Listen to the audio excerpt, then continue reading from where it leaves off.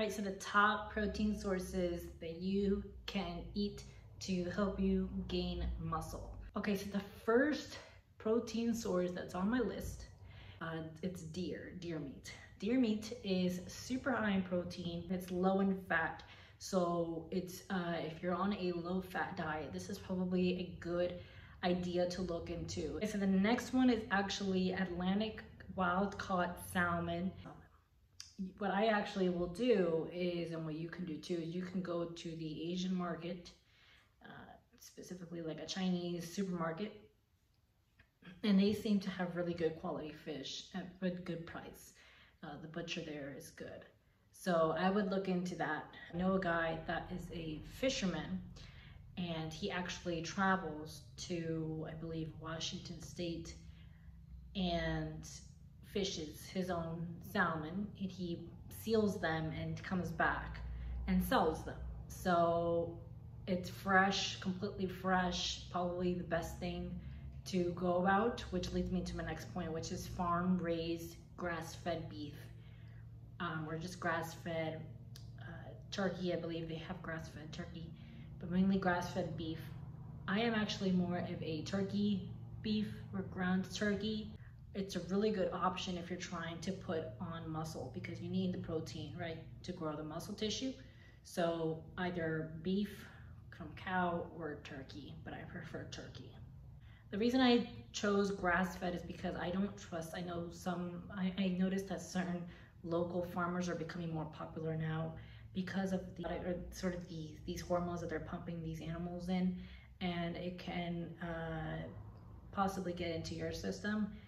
And I don't know what else they put in these things, but in these animals, but it's something to be careful of. So I'm very cautious. I'm very particular with where I get what my sources are. Okay, the next protein source is shark steak. So shark steak, if you look it up, it looks like salmon, and it apparently tastes similar, but I believe salmon is gonna be more tasty, but it's high in protein as well, kind of like tuna, low in fat, which actually reminds me that you actually want to be careful with not overdoing it with like tuna, for example. And I would imagine shark too, because they're big fish and they eat other fish, right?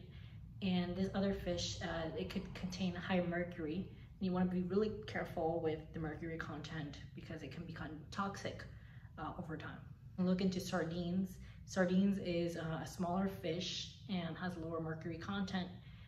So they are in the ecosystem faster, or slow, or yeah, faster. They go in and out, so to speak. They don't live as long as the salmon does. The next protein source is pretty simple. It's chicken breast, chicken tenderloin, chicken breast. Now, chicken breast can range anywhere between 10, sometimes 9, upwards to $15. The next protein source is actually not a protein meat. It's actually technically a vegetarian route, and it's actually oatmeal.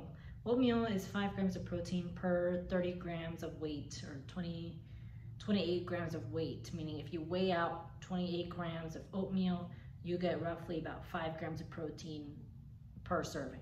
The last protein source is another vegetarian protein option, and it is the lentils plant protein.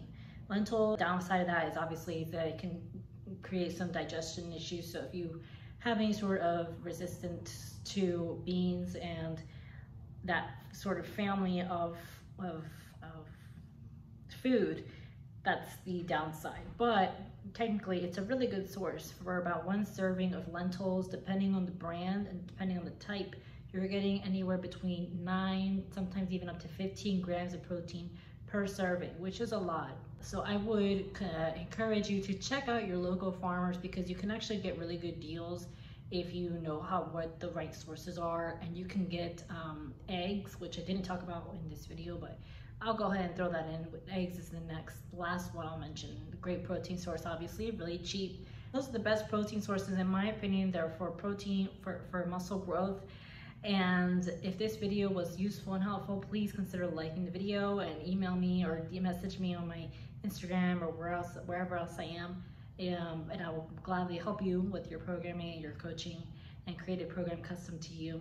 It really comes down to quality and quantity and being smart with your money so that you're not spending endlessly. Remember that protein is mostly in animal sources. It's not found mostly in carbs. So the only main carbohydrate that you'll find protein in is oatmeal and any sort of bean. Rice does not have much protein, so I wouldn't include that in this list. Fruit does not have protein, at least not that much, so there's really no point in counting that. So anything that's seafood or like cow, chicken, duck, sheep, fish, all of that is protein. All right, thanks so much for watching, and I'll see you in the next video.